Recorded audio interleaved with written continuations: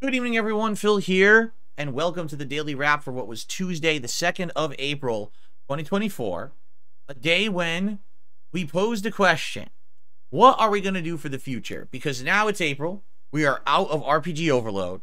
I'm trying out new games. We're trying to figure out time slots, and right now, some stuff is working and some stuff isn't. And so we had a ginormous segment on today's Level 1 podcast this morning about it. And basically, here's the deal. Certain games are working very well. Alone in the Dark has done good. The first 2 streams I've done of it. The game is great. People are enjoying it. 2 thumbs up, right? But as for everything else, for example, bringing back Dragon's Dogma 2 into the mix hasn't been doing well. Attendance, engagement, and support have all kind of been low. And so I was talking with my audience about what do you think about that? How do you think Elden Ring will do, etc., etc. We had a really interesting conversation, and essentially this morning, people were on the fence about it. Some people are like, no, keep playing Dragon's Dogma 2, despite the fact that basically no one's showing up and supporting it. Others are like, well, you see, it's because you got rid of Final Fantasy VII Rebirth. And I'm like, but that game I played for over 20 hours, and it went to the point where I was getting 200 viewers a stream and no support either. No one cared about it, you know? So I don't get it. It seems that what we have is a group of vocal people who say they want stuff, but then when I actually play it, they don't show up. Okay, I'm just being honest.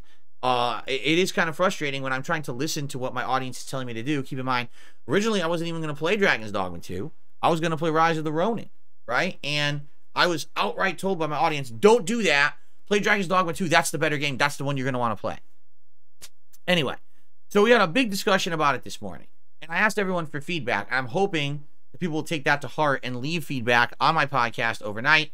On that, because I'd like to really know what people think about it and what to do. Okay, then we had our streaming day, and the first stream today was Elden Ring, returning to the game for the first time in a year after 39 hours of gameplay of this magic build last year, picking up where we left off. I'm happy to report it went really well. Number 1, attendance was great. Number 2, engagement was great. Number 3, support was good. It wasn't, oh my god, blow me away, but it also wasn't atrociously bad. It was somewhere in the middle of where I'd like it to be, and that's fine. As for gameplay, we got a lot done today. I wasn't expecting to do as much. You know, last time around we had beaten the Lich Dragon, and that leaves you in a situation where now you can decide what's the next piece of content to do. Do I want to continue with the main story? Do I want to do optional? And I said, you know what? We need to do optional because we want to finish up all the magic stuff to see optimally if any of it's going to go into my build. Because this is a magic build, this glintstone magician that I have. So I said, here's what we need to do. We need to go do the other underground area, the Ansel River, the higher area. Not the lower area, which we already cleared, which has the Dragonkin, but the higher up area with all these, what do they call them? The tier enemies. They look like the little metal slimes. So go through there, clear that whole area out. We'll take the lift down. If you remember, that goes to the Lake of Rot.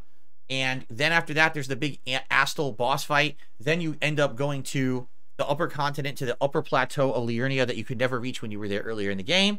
And it's all magic-based stuff. There's the magic dragon. There's optional boss fights. There's dungeons. There's all kinds of stuff to do there. And I said, let's do that. So, I'm pleased to say it only took me about 30 minutes to get reacclimated to the game, to remember the controls, to remember how everything worked. Of course, I had help from the stream, and thank you to anyone who was there and helped me with that. We jumped in head first, and I started doing really good, not really having too many issues. Did I die today? Oh, yeah. I died. I think the rot killed me. Then I tried to fight. Oh, I actually did a few things today that I didn't do in my original playthrough from 2022. We fought the Dragonkin boss in the Rot Lake. And you get a rare weapon for defeating him that I didn't even know existed in the game, and I got it. At the same time, my goodness, the glintstone sorceries are ridiculously OP. Like, we got to the Blide boss fight where he's like possessed. He's like a red invader. All I said was, big arrow, and as he approached me, comet. Done. He couldn't even move. He got stun locked by the comet spell. Done. So, pretty crazy. The Astal boss fight was different and fun. But anyway, we got really far today, okay? Well, further than I thought. I thought maybe it would have taken me 2 streams to get as far as I did today, but we got far. The good news is there's lots more to come. We've still got the entire upper right-hand portion of the map that we have to clear out. Tons of stuff to do there. After that, we've got to do the underground dungeon to get to Mohg's Blood Palace. We have to do the entire Mohg dungeon and get to Mohg and beat him. And then we can decide, do we want to actually finish the game? Do we want to do the Hallig Tree and all of that? So there's lots more content coming. There's no way this will be done in like a day or two. This is a couple weeks, I would say, of work. Even with this OP build that I'm using. Anyway, it went good. I'm glad that I got back into it the way that I did. And I'm excited for more because I actually had a lot of fun with it. And I can't wait to play it again. So, good stuff. Please enjoy the videos. They're live right now. And lots more coming in the next couple of weeks. If not, till the end of the month. We'll see how long it takes to get in, in line for the DLC. So, all that was the first stream. Then tonight on the late stream, I said, I'm going to go back to Star Wars Battlefront Classic Collection and see if it works. So here's in a nutshell the answer to that question. Okay? Does the game work? Yes. Is the game functional to the point where you can say that a single match is competitively sound? Absolutely not. The game works, and it is better than it was at launch, but half the time, again, very hard for the hit detection to really register properly. Frequent freezes, stutters, teleporting, characters zooping all over the screen when they're not supposed to. But then it's funny because then the game will work perfectly for a couple matches, and it's really, really fun. So it's kind of like half the time it works all the time, and the other half of the time it doesn't work at all, and it's just like a frustrating mix. The other thing is, as we discovered, sadly, after playing over the course of the night, there's only like 2 servers anyone plays on PlayStation 5. Seriously, like there's only 2 to select from. There's a bunch of servers, but no one joins them. Everyone only joins the 2 servers, and so you have to play on one of those 2 or you're not going to get a match. And it sucks because the 2 servers, there was no aerial fights, there was almost no vehicle fights.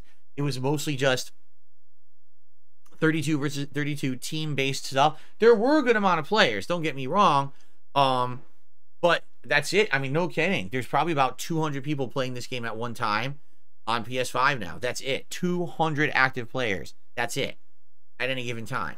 I can imagine it's probably way worse on Xbox, so I'm glad I didn't buy this thing on Xbox, where there's probably barely enough people to fill one lobby.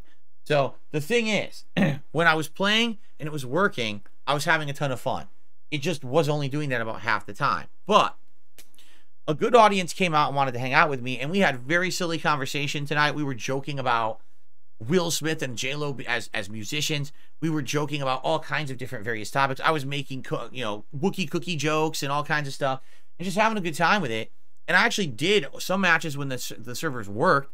I actually was getting kill streaks and stuff, which was fun. We had a good time. Not only do we have great attendance and great engagement, the support was outstanding. The support tonight for Star Wars Battlefront Collection, which is a broken game that does not work, was more than twice the support that I had gotten on the Elden Ring stream. Okay? So, if anything, here's the deal. Alone in the Dark, doing good. Elden Ring, doing good. A random Battlefront stream does absolutely over-the-top outstanding. Okay? Why is it that the RPGs are underperforming? It's a very simple answer. Because there's too many fucking RPGs out at one time. The same exact thing that I said in January happened, has continued to happen, and is still happening now. It's not me, it's the fucking games. A game like the Battlefront Collection, we're just having fun, we're interacting, I'm being silly playing it, we can make jokes, we can have a good time. All of a sudden, people get invigorated, they want to support. A game like Elden Ring, it's exciting to see me jump back into an ultra-challenging game and see how I'm going to do, and see how overpowered this Glintstone magic run is. In a game like Alone in the Dark, people love my survival horror playthroughs because I put a lot of commentary into them, I get into the story, it's fun, right? RPGs are just RPGs. They're all going to be played similarly or the same, even if the playstyle of them is a little different. People are burnt out on them. They just are. Even if the games are good. Final Fantasy VII Rebirth, it's good. Dragon's Dogma 2, it's good. But people don't want it anymore. That's why the engagement and support dried up for them. You're like, dude, too many. I agree with you. You know, over the course of the last 6 months, we had Like a Dragon Gaiden, Like a Dragon Infinite Well, Final Fantasy VII Rebirth, Baldur's Gate 3 endlessly. Now, we've got Dragon's Dogma 2. That's too many RPGs in a short period of time. They don't work. But if I had skipped them, people would have just given me hell. Remember, I was going to skip Dragon's Dogma 2, and people were giving me hell, telling me I was doing the wrong thing. Now I'm playing it, and now all of a sudden the game is boring. Well, no shit. I knew it would be, because people don't want the same kind of game over and over. Would have been the same thing if it was a bunch of Mario games or platformers, if it was a bunch of fighting games. You know what I mean? It's the same deal. So, in light of that, I think tomorrow we need to regroup and talk about what to do. Do we even continue with the RPGs right now, or do we just say screw all of them? I mean, the schedule tomorrow is not going to change, and I'll talk about that in a sec. But tonight was definitive evidence that it's not me, because people came out, engaged, supported, and had a good time with a different kind of game, and that's a good thing. Okay? So, tomorrow, we'll have a level 1 podcast discussing this. We'll try to figure out what to do moving forward. There's going to be Alone in the Dark on the first stream, which is going to be great. It's been a great playthrough so far, and now we're nearing the end of the game. People are basically saying probably 2 more streams to beat it. And then, yes, we're going to do Dragon's Dogma 2 on the late stream. I don't know how it's going to go. I'm going to be honest with you. If it's another dead stream, I'm done with the game at this point. Like, I'm not going to play games that people don't want. I'm going to find games that people are going to find engaging, that will urge them to have a good time and want to support. I'm not going to sit here and play an 80-hour RPG, the 10th that I've played already in the last year, just because that's the fucking kind of game that every game developer wants to make right now.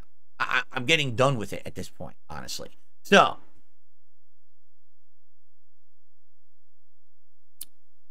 let's see what happens. All right, everyone? I thank you so much. Please check out the Elden Ring. It was a pretty fun stream. Check out the silliness of the Battlefront stuff. That was fun, too. I will see you all in the morning for a fun podcast where we will discuss this, and then a good day of new games all day, and we'll see how it goes. All right? Just one final reminder, because maybe many of you don't check out the podcast. My birthday is Saturday, and I'm doing a birthday marathon all day long. It's going to include schedule update, food, birthday cake, booze, a retro react segment where we're going to reminisce about the past and watch my most viewed videos of all time in a playlist, which is going to be super fun to do that react event, among other things. I hope if you can make it this Saturday, if you could swing by and just hang out with me for 5 minutes, or maybe just come by at any time during the day and hang out, or maybe you could be there all day. It would be great to see you. You know, I love doing these special events. They're cool, chill opportunities to just have a good time.